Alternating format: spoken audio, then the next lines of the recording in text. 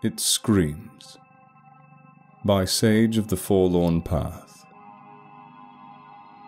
Disgusting, humid, unmoving, and under just the right pressure from the bloated storm clouds, the air felt viscous and fetid, like drinking from a stagnant puddle in a dusty crawl space. The moisture clung to the man's skin, finding every bit of dirt and filth and huddling around it like a growing fungus.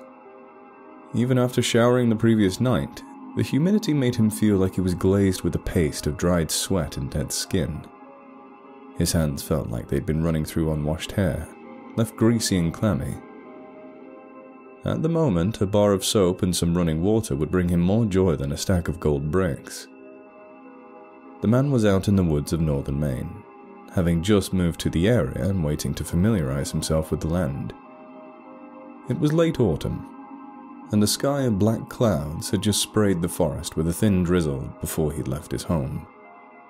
The unfamiliar trees around him were blackened by the moisture, their obsidian bark visible through the webbing of moss that cocooned them. Mist hung above the damp ground, unchallenged, not even the slightest breeze present to dispel it. The woods were silent, every creature hiding. Even the drops of water on the pine trees stubbornly clung to their needles, as if afraid of falling and breaking the silence. Above the man's head, the branches of the trees, strong with age, wove a net to try and keep the forest floor eclipsed in darkness. But down below, the effects of time could be seen. Every tree limb within its vision was dead, starved of sunlight. The jagged spires remained extended, reaching out despite their wood now rotting. The man was no novice to the wilderness. As a Mainer, he had been around trees all of his life, but he had never before stood in a forest like this. It felt primeval, an ancient bastion that extended beyond the laws of man or God, indifferent to the passing eons, as if suspended in its own pocket of time. It felt like he was the first to walk through these woods in, perhaps, ever. This was a level of solitude that chilled him, for it was the farthest he had ever been from civilization. But there was more to it than that. He felt like he had entered a realm that was not truly part of nature. Whether it be in a steaming jungle or a lifeless desert, he would feel more at home, more in tune with the world than he was here. He came out of the woods and into a field, glad to escape the shadows of the trees. He looked up at the sky, at the dark clouds that claimed dominion over the land and refused the light of the sun. There were only a couple of hours left of sunlight. He needed to head home. These woods chilled his blood during the day. He didn't dare remain outside during the night. But he stayed at that spot, at the very edge of the field, looking back into the darkness of the trees on the other side. He wanted to get home. He wanted to get home and lock his doors, cover his windows, and hide beneath the covers until the weather cleared, but his mind wouldn't let him move from that spot. It was like he was trying to remember something or figure out a problem, and moving at all would disrupt his focus. There was something his subconscious wanted him to realize. He was surrounded by variables, all of which come together to create something. But what? The weather, the light, the moisture, the temperature, the time of year, they all culminated in something. Something that some part of him was aware of and recognized. A shiver rippled through his skin as he figured it out. In essence, he knew that if something bad was going to happen, it was going to happen here and now. This spot, this very second. It was like a darkness was gathering and would manifest into some incarnation of tragedy. He knew that anything could happen, that any number of unspeakable horrors could take place in the darkness of these trees, and the world would never know, as if the blood of 1,000,000 people could be shed in this forest and the light of sun would never shine on even a drop. Would he trip and sprain his ankle? Was a rabid animal going to tear out his throat? Would some deranged killer bury a rusty knife in his back? Or would something that existed outside of human knowledge occur? Something bad was going to happen. He knew it. This place was cursed. His whole body shook, but he could not take a step, paralyzed by a fear that he didn't understand. Movement shook him from his trance. He saw it in the trees across the field. There was no wind, the air as still as the breath in a corpse's lungs. But the spindly branches swayed and bent. There was something there. He could see it, but he did not need eyes to see it. It was invisible to the gelatin spheres with their quivering irises, but his mind's eye could see it, like he was looking through an image etched in glass. Even when he blinked, he could see it in the darkness, seeing it with the eyes of his soul, and he could see it looking back at him. A new fear took him, a terror that he had never felt before but dwarfed every life experience. It was an older terror, something more than simply instinctive. It was primordial. It was universal, born from a knowledge that was written in even the most undeveloped strand of DNA. This thing, whatever it was that he was looking at, existed in total opposition to life itself. Its identity was that of a blasphemous sentience that did not belong in this world. Even the bacteria in the man's gut shivered in revulsion to the thing's presence. Had they the ability, they would be wailing like infants during a thunderstorm. They felt it, just as he did, that whatever the thing was, its existence was wrong. From his racing heart and seething pressure, blood began to run from the man's nose, and when the first drop fell from his lips, the creature snapped him out of his stupor with a noise. It was a blood-curdling scream. A woman's, like she was being stabbed with a rusty knife. The voice echoed throughout the wilderness, sounding so purely human, but the fact that the beast had made such a sound terrified the man beyond words. Shaken by that scream, he turned and ran back into the woods, sprinting harder and faster than ever in his life. Almost as soon as he started running, he could sense it behind him, chasing him like a hungry predator. It did not leave rhythmic footfalls, rather it would spontaneously thrash through the fallen leaves and underbrush, as if falling in and out of sync with reality as it moved. But every minute or so, it would give another bone-rattling scream, as if the man was running from someone being gruesomely murdered. There was no clear path in the man's mind. Adrenaline had robbed him of any sort of mental map leading him back to his home. Instead, he was simply reacting to the ground in front of him, going wherever he looked like he could cross easily. He avoided anything that could slow him down or drain his strength, aiming only for open areas and going downhill. To the man, the trees around him didn't feel mindlessly incapable of understanding what was going on. Rather, they felt utterly indifferent, as if turning away the eyes that they didn't have, bystanders to the nightmare he was trapped in. His vision was hindered by tears in his eyes.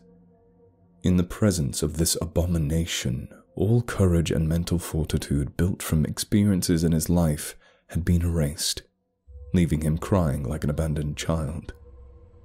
He could feel the malice in the entity, a mixture of sadistic hunger and bottomless hatred. It did not breathe, but he felt breath on the back of his neck.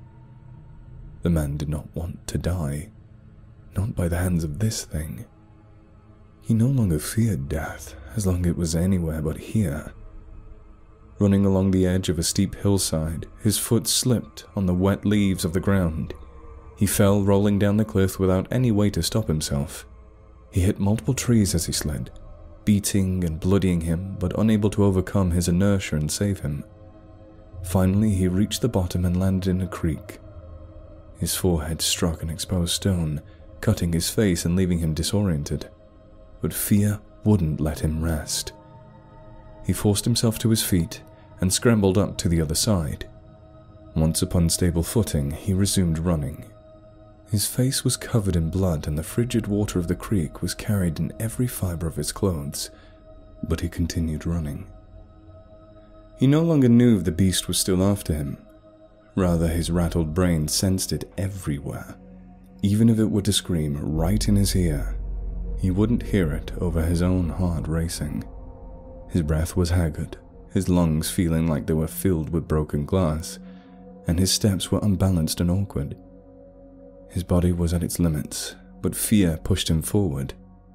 He lost track of time as he ran, the forest around him never ending, every tree looking exactly like the ones around it. Finally, his strength gave out and he collapsed.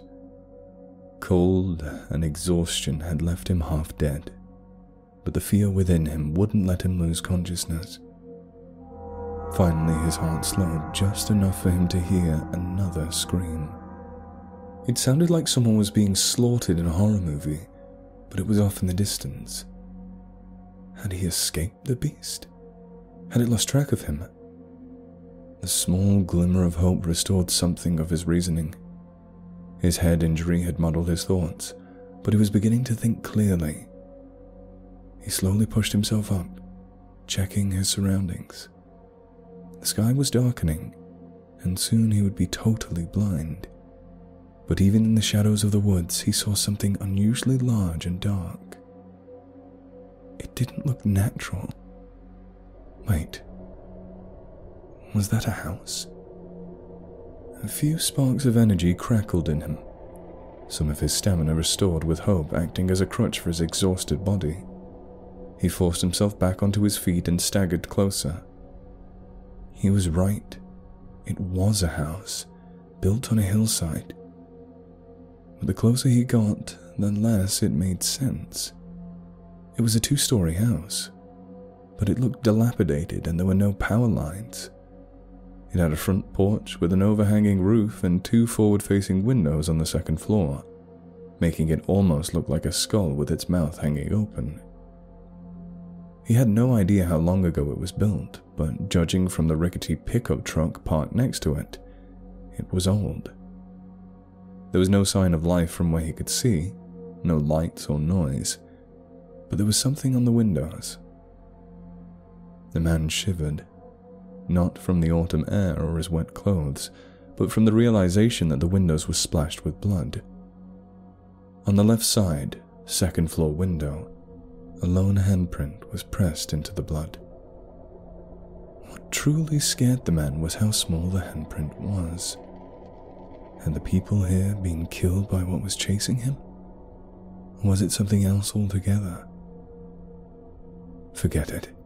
Once he got to a place with service, he'd call the cops and let them figure it out.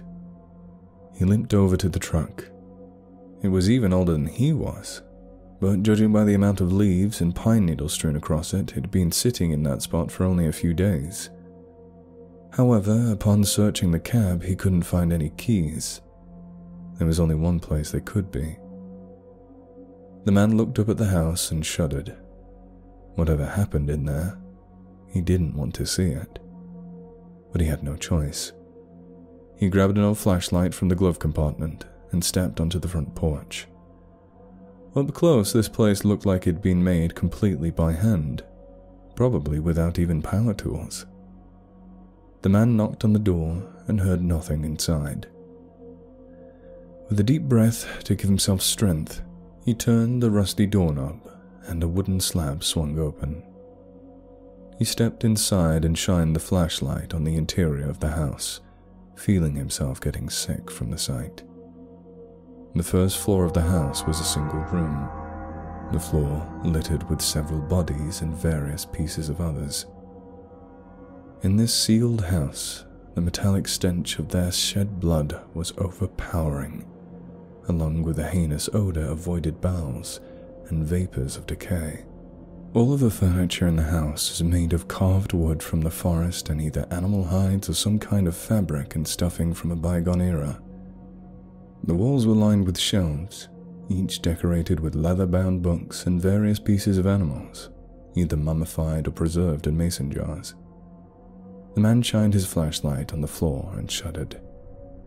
A pentagram had been painted with blood, with a candle stationed at each corner. In the center was a ball of fur, likely a dead animal. Revulsion overtook the man, but he was too terrified to give in to squeamishness. He shut and locked the door behind him and covered the windows with mud made from the ashes from the fireplace to make sure his pursuer didn't see the light he was carrying. With as little physical contact as possible, he checked the bodies for the keys to the truck, but came up empty. He then searched the rest of the first floor, including the colonial-style kitchen. Night had fallen, and he gave up. Even if he did find the keys to the truck, he didn't want to be out in the darkness. It would be better to wait until morning, hopefully when there would be sunlight. Resigned to his fate, the man went to work on building a fire in the stone hearth. With some dusty matches and dry firewood stacked by the door, he managed to get a fire going.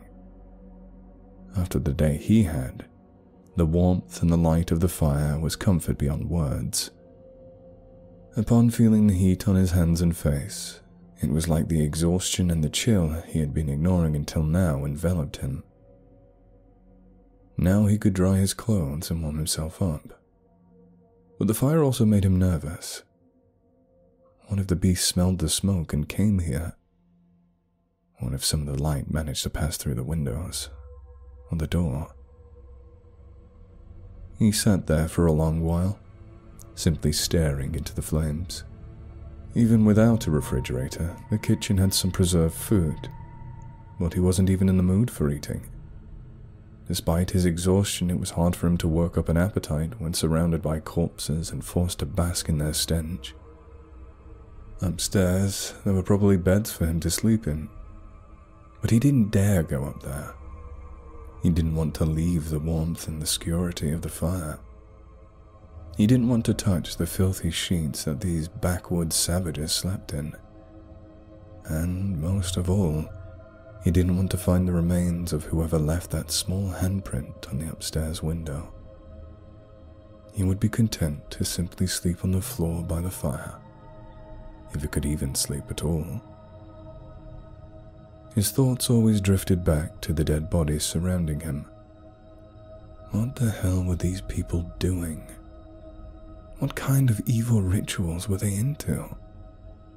That pentagram, had they used it to summon the beast from the woods? Was that animal in the center a sacrifice? From the looks of it, whatever they had summoned, it turned on them. Just what on earth had they unleashed? Tack, tack, tack. His blood turning to cold slurry, the man spun around and looked to the windows. There, out on the porch, something was tapping on the glass. Even through the ash smeared across the window, he could see it. A shadow darker than the night itself. It had found him. He scrambled up to his feet just as the door burst open. It stood there, staring at him. All of the fear the man had felt before came rushing back, his body shivering and tears falling from his eyes. No, please, anything but this. He didn't want to die here, for this house to be his tomb. The beast rushed towards him, and before the man could move, he felt himself cut. He felt his flesh torn and his blood spilling out. He screamed in pain and terror and fell to the floor. With his life fading, he stared at the horror standing over him. Before closing his eyes, the beast screamed, its voice sounding exactly like his own.